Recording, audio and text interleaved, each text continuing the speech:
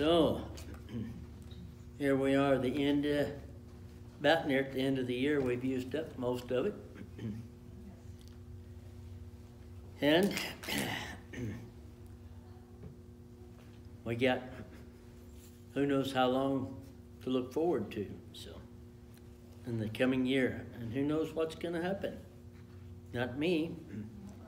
And I'm kind of one of them kind of persons that I just kind of go along, and I've never been accused of being a good detective.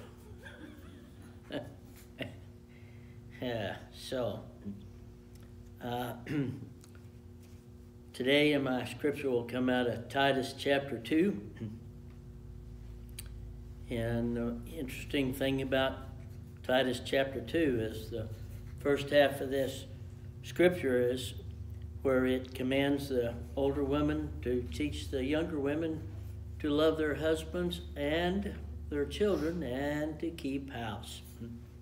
And some people say that there's no scripture in the Bible where it tells the wife to love the husband, but I argue that with the first part of Titus chapter 2, where it says, teach the young to love their husbands. It's kind of a lost art. I mean, now what they're telling everybody, even young kids, is that, oh, just do your own thing and however you feel is fine. Well, it's not. It's not fine. There's a right and a wrong. But I want to pick this up in verse number 11. And I will be reading out of the New Revised Standard Version. For the grace of God has appeared, bringing salvation to all. And now I think the King James says to all men, but it means all. It doesn't leave women out. It means all. Training us to renounce impiety and worldly passions, and in the present age to live lives that are self-controlled, upright, and godly. In other words, to stay away from sin. While we wait for the blessed hope and manifestation of the glory of our great God and Savior, Jesus Christ. Now, as Linda was talking earlier, you know, when she read out of Revelations, just one God. There ain't a half a dozen of them up there, just one. Just one. He it is who gave himself for us, that he might redeem us from all iniquity and purify for himself a people of his own who are zealous for good deeds. Declare these things, exhort and reprove with all authority. Let no one look down on you. Lord, we just thank you for your word that gives us guidance. I pray, Lord, that we might glean a little more from your word today to take with us into this new year, that we might be the people you've called us to be and a little more pleasing to you. Amen. Verse 11 says that, some translation says that he has given you grace. And let me read that again. The grace has appeared to all. Grace is an acronym, and I never can remember, I never keep it straight, whether it was Charles Stanley or Chuck Swindoll said grace means God's richest at Christ's expense. A funny thing about grace, you can't earn it, you can't buy it, you can't trade it. The only thing you can do is accept it. It is a gift. Romans chapter 6 tells us that the wages of sin is death. But the gift of God is eternal life through Jesus Christ our Lord. That is the gift of grace. The Bible says, by grace are you saved, not of your own doing. If people could do that for themselves, they would be working towards that goal. But they don't. They can't. You can't earn your way into heaven. You can't earn salvation. You have to accept salvation. Some people say that the gospel hadn't been preached in every corner of the world yet, and that some people don't know. They might not know all the ins and outs and all the details of the gospel, but Romans chapter 1 says that the invisible things of God are clearly visible by what you see. Right. That's verse about 18 and 19 and 20 tells you that what you see lets you know that there is a God. In that it goes on to say that they would rather worship the creation rather than the Creator, the one who made it all. They set up idols of man, and I think of that little Buddha statue that looks like he just got through eating. Or I think about in Exodus when they made the golden calf to worship. They worship birds and all kinds of things that they set up. The Bible says don't worship them things. Right.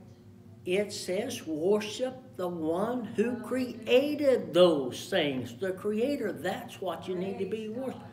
And the Bible goes on to say that it's revealed to them, they know better, and they are without excuse.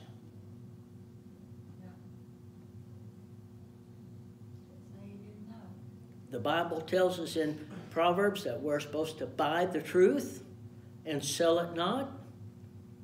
If you're worshiping the creation and not their Creator, then you have sold the truth. You've got rid of the truth. You've traded that off. You no longer have that truth. And we're commanded not to sell that truth. And what do you buy that truth with?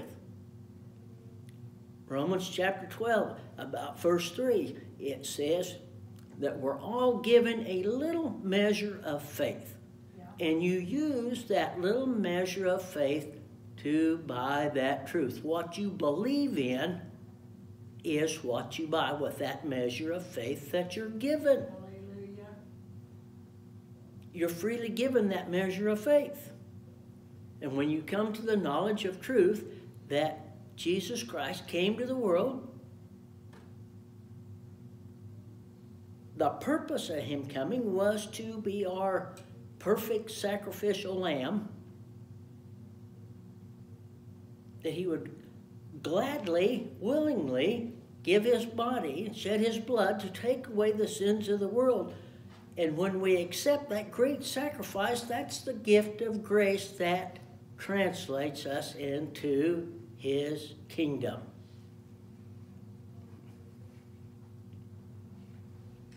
Matthew 28:19 tells us that when we receive that and we become disciples of Christ, it says for us to go out into all the world preaching the gospel, teaching what he has taught us, and baptizing them in the name of the Father and the Son and the Holy Ghost. Those aren't names. Those are descriptions. Yes. How in the world are you going to fulfill that commandment unless you know what that name is? Right. That comes with the gift of grace. When he makes known his name unto you.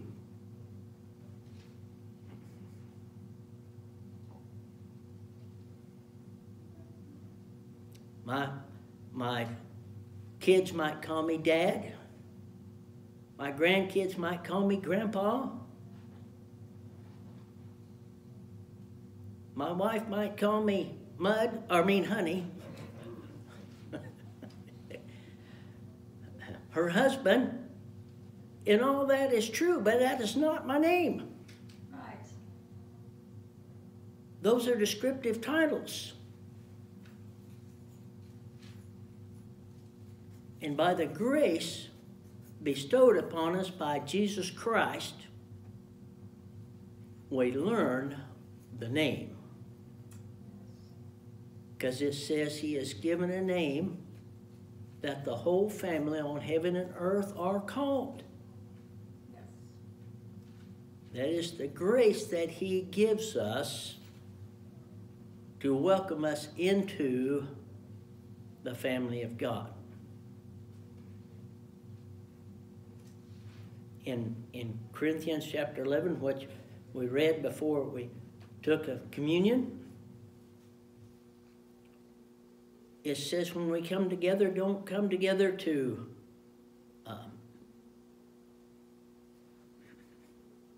belittle each other, more or less, but to strengthen one another, to help one another.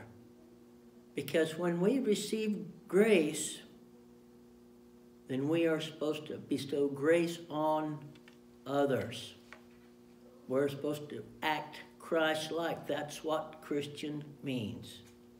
It means a follower of Christ, that we act like Christ. Amen. There's other religions in the world that might teach you to be nice or want you to be nice. But Christianity, to my knowledge, is the only one that says, the guy at the top being Jesus Christ, that says, do as I do. The rest of them say, do as I say.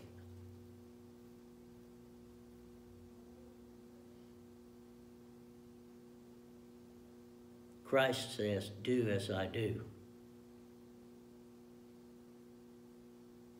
And his commandments are, love the Lord your God with all your heart, mind, and soul, to love your neighbor as yourself, and to love one another. Yes. He says that's how people know that you are my disciples, by the love you have for one another.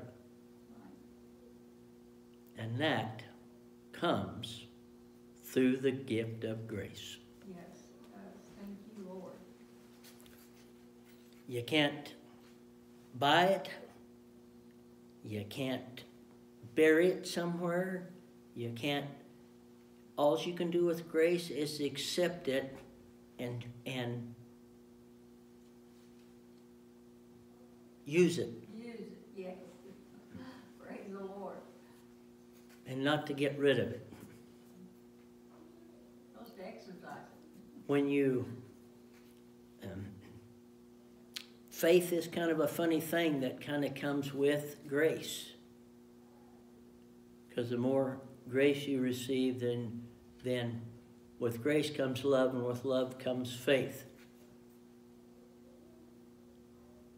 There are certain things about faith that are meant to grow your own individual faith, are meant for you. John 15 talks about the vine, and we have to be connected to the vine, but it in order to produce fruit. But it also says that he gives us a pruning. John 15 says, though, the branches that don't produce fruit, he cuts them off and throws in the fire. And you're thinking, well, okay, I'll just produce a little fruit and I'll be saved from the fire. No, he says when you do produce fruit, he's going to prune you up. That's not always comfortable. But that's meant to grow your individual faith. However, there are things that come along in your life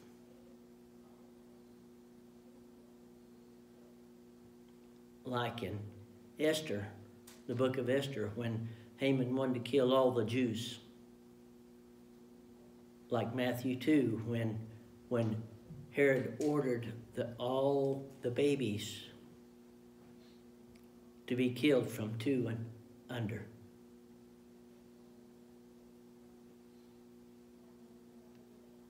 when things of that magnitude come along, those are not meant for your individual faith. That is a faith battle that you're not supposed to face alone. Right. Find other believers that have the gift of grace bestowed upon them, that you might receive deliverance from God. Praise God. In the year that's coming, who knows what's going to happen? I don't even know what I'm going to have for lunch. But I do know that as God told Paul that his grace is sufficient for all. Yes. Amen. Father, I just thank you for the gift of grace that you bestow so freely on all who would receive. Lord, help us to be open to your gift of grace. Change us, Lord, from the heart, that we might be more like you in the things we do, the things we say, our attitude, our actions, and our thinking. I pray, Lord, that you will guide us throughout this coming year to help us not only to know your will, but we pray for strength that we might carry out your will and be more pleasing to you. In Christ's name I pray. Amen.